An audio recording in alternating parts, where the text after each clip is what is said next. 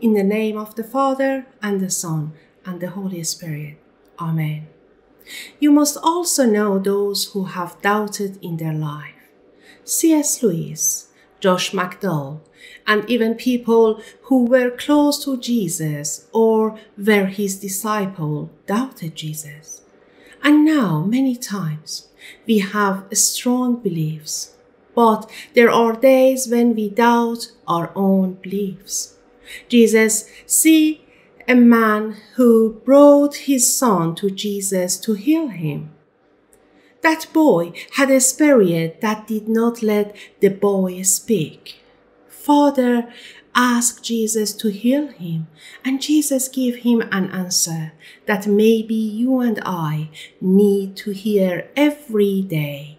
He says, "If you are able, all things can be done for the one who believes." Immediately, the father of the child cried out, "I believe, help my unbelief." Many times we have belief, but there are places like this man where we get stuck in our lives. And it is very difficult to say that we believe. And like that man, we go to Jesus and say that I believe, but help my unbelief. Sometimes we also doubt God's goodness, mercy. And we ask God, if you love me, why did you allow me to be in this situation? Do you see me in this hardship? We doubt. Sometimes we also doubt our own faith. Today, we want to look very briefly at two people who doubted Jesus. One was John the Baptist, who was relative of Jesus. John the Baptist clearly declared that he is the Lamb of God who takes away the sin of the world. But he doubted the identity of Jesus and who he was. Are you the coming one? Or should we wait for another one? John the Baptist was older than Jesus, but he said, "The one who comes after me, he was before me." This is a powerful statement. So John knew who Jesus was.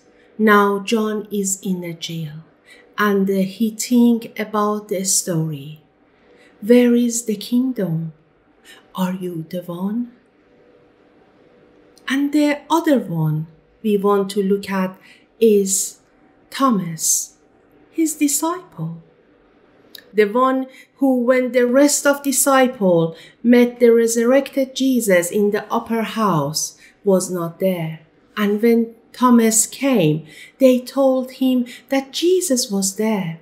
But Thomas did not believe and said, "I have to see with my own eyes.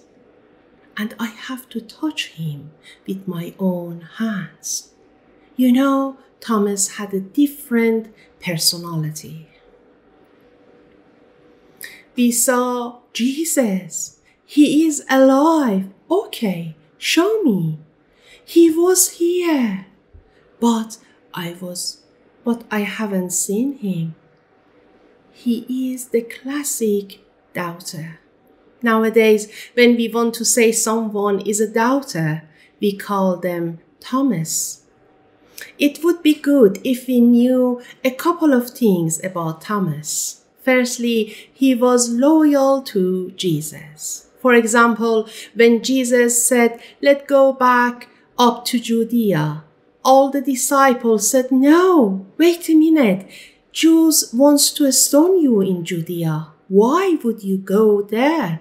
But just Thomas stood up and said, "Let's go with him and may die with him." This is a very loyal statement. I will follow you until death. And the second thing I love about Thomas is that he is real. He was honest. When Jesus said to them, "Let not your heart be in trouble," In my Father's house there are many mansions. I am going to prepare the place for you. When I go, I will come back again. And where I am going, you know, and the way you know. Thomas immediately said, we don't know where you are going and how we can know the way. He was very honest, wasn't he? I believe the others didn't know either, but just they said, yes, let's do it.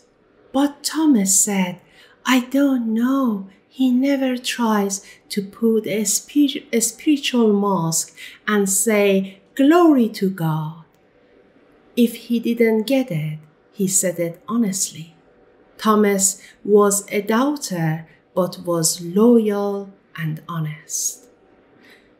John doubts Jesus' identity and Thomas doubts his activity. Let us look at their doubts. First of all, John's doubt was based upon unfulfilled expectation. John expected certain things out of Jesus that he was not seen or gotten. Therefore, he doubted. He expected, like others, when Messiah came, he's set up the kingdom right now. He stopped all suffering. And these things were not happening for John. He did the right things, but he was on jail. Do you remember? The promise was that the captives get free. So let's consider Thomas there.